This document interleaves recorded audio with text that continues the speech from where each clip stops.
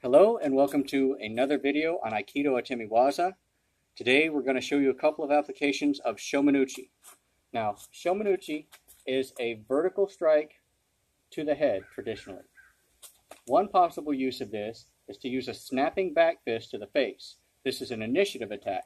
When you're doing this strike, you're moving down and forward at the same time, and at the last moment, snapping the fist like this. Now, you're not hitting with these small bones here that are really easy to break. You're actually hitting with the same two knuckles that you would use when you throw a traditional punch. Your targets here are stomach 2, at the peak of the cheekbone, the bridge of the nose, both of which will cause the eyes to tear up uncontrollably. That's what we call the Metsubushi attack, which robs the opponent of their vision, or also to the chin or mouth. As a counterattack, which would be gono-sen in Japanese. Say they throw a jab, you're going to step, sorry, we did that kind of poorly, let's try again. They throw the jab, you're going to step irimi and throw the elbow into the median nerve, which is right under here, not in the armpit, but just forward and up from that.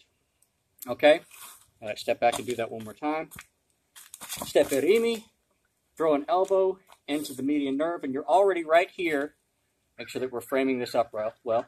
You're already right here to deliver Shomenuchi as a hammer fist to gallbladder 20. Here, let's move you closer. Gallbladder, sorry, I don't mean to choke you. Gallbladder 20 right there on the occipital bone at the back of the head, which is another well-known knockout. Thank you for watching. Stay tuned for more applications. We're going to do Yokomenuchi and skiing next. Thank you for your patronage. Arigatou gozaimasu.